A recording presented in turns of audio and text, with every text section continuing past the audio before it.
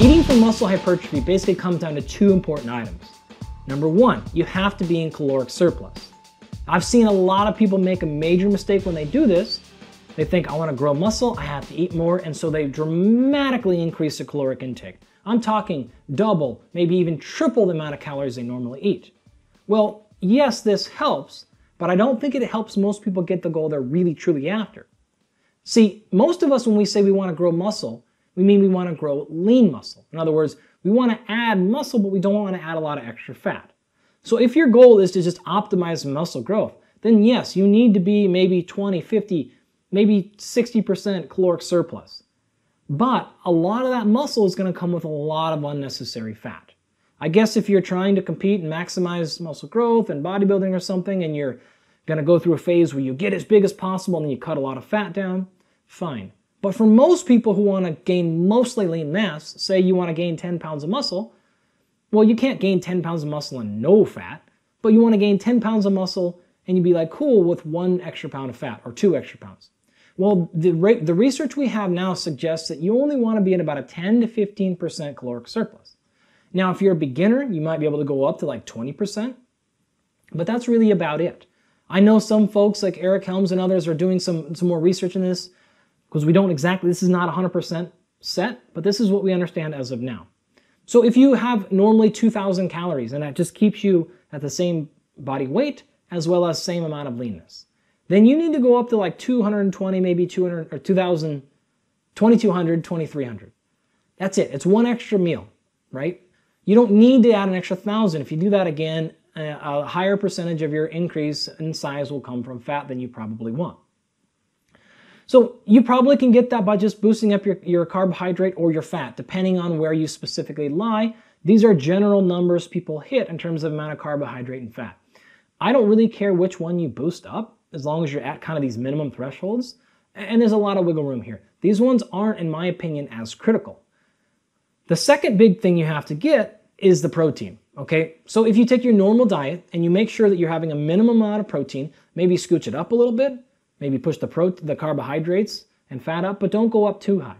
Okay, you can survive having a little bit lower carbohydrate and a little bit lower fat, but you can't survive low protein for the most part if you're trying to maximize the muscle growth. So here are some numbers to aim for. Having said that, there's been a lot of research, again at this like 3, even 4 grams per kilogram body weight, suggesting that it really is helpful at adding lean tissue. So I don't think there's any reason to really want to be much below this 2 grams per kilogram body weight, which is effectively 1 gram per pound. In my opinion, that's the low end of the recommendation. Get at least there, if not higher, and I see really no reason if you're trying to really get lean and grow muscle rather, to not be at 2.5, maybe even 3 grams per kilogram. Okay, within that, then you have to make sure you're getting around 0.4 grams of high quality protein per feeding. Now, the research would suggest you could be a little bit lower, but I think there's no reason to go below this 0.4 grams. This will then translate into something like 20 to 50 grams of grams of protein per feeding. Now, HQ stands for high quality. This means a complete protein. This is not peanut butter. This is not broccoli. This is Google complete protein. You need them all there because you need the essential amino acids. Those are what drive muscle hypertrophy. And you specifically need leucine. And you want somewhere in the neighborhood of 700 to 300 milligrams of leucine per feeding. And you also want to combine that with the other essential amino acids. So if you eat most of your protein coming from whole foods, you're going to get almost all these boxes checked. If you want to add some supplemental protein powders, things like that, on the outside, just fine. If you are eating a lot or like a lot of plant-based proteins or a small percentage of animal proteins, then you probably need to bump these numbers up even higher because you're going to have a more difficult time getting that leucine threshold. Okay, now we still have a bunch of unresolved questions like timing and feeding numbers. So do you have to eat 6, 7, 8 meals a day? I don't think so. As long as you can get your numbers with 3 meals, I think you're just fine. What about 1 to 2 meals? I don't know. I guess it's possible if you hit the numbers. My gut is it won't be the same for most people. I think you need to get at least 3 separate feedings because of how transient protein is. But we don't know, right? Research is open on that topic. In terms of the timing, I've already covered this in a 25-minute Phys video. So you'd have to go back to this. But I actually think I have a 5-minute as well. I can't remember.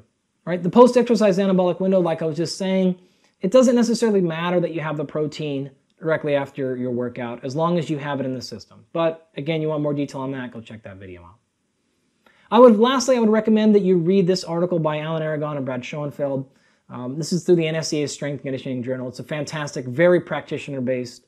It's not original research. There's not stats and methods and stuff like that. It's just, what do we know scientifically about nutrition for maximizing body composition?